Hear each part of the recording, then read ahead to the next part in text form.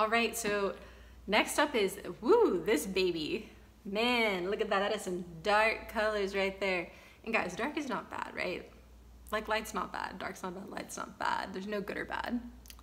Just something to dive into, learn from. So this is the darkest olive and the darkest deep magenta. And the name of this bottle is Archangel Samuel. And yeah, you know, I'm not gonna sugarcoat it here. This bottle is associated with the Tower card, and it's about a complete reevaluation of our values, of our entire picture. You know, last things crumbling down that need to crumble down.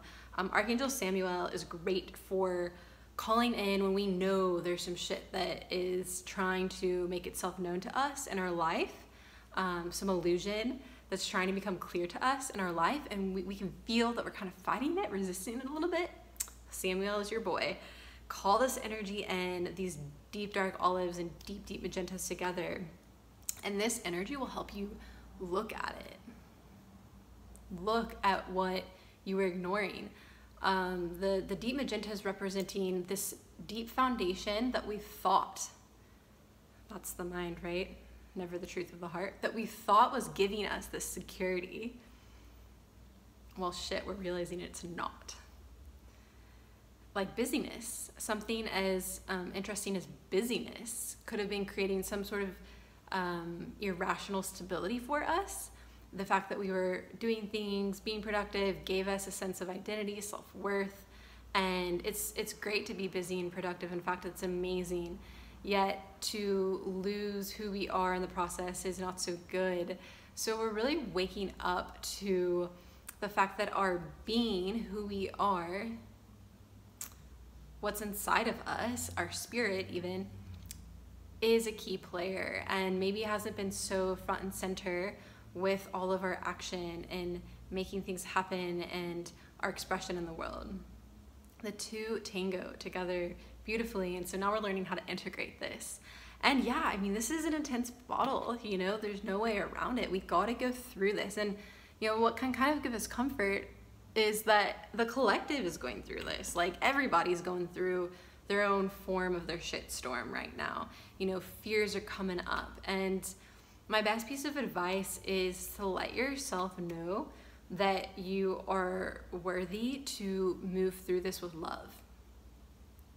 That's what that deep magenta is. It's all the colors absorbed, and it represents this idea of love from above, like the greatest, most nurturing grandmother sort of energy just flowing in that never gives up, keeps giving out.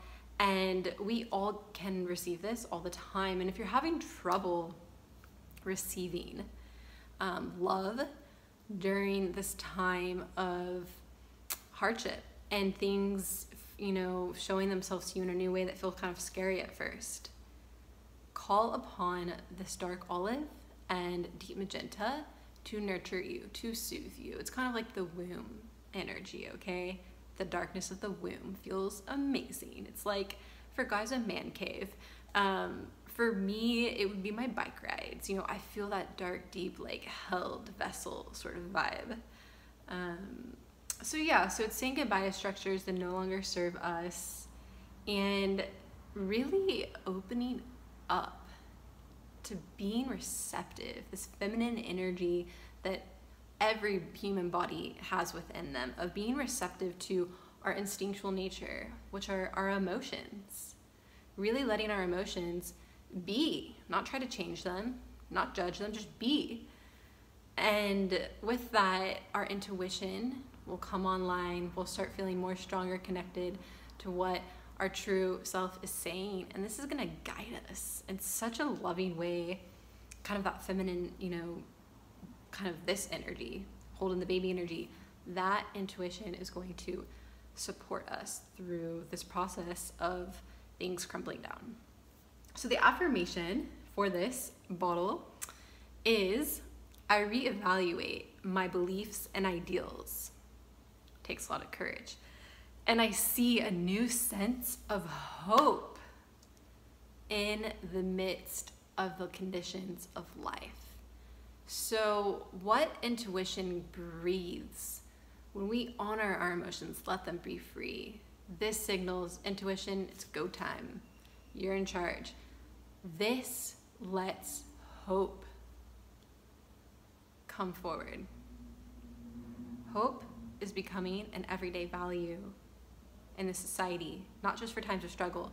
Moving out of this chaos, sure, is a collective shared value of hope as a new way to move through. And we'll learn about this in a second, but this is pretty powerful.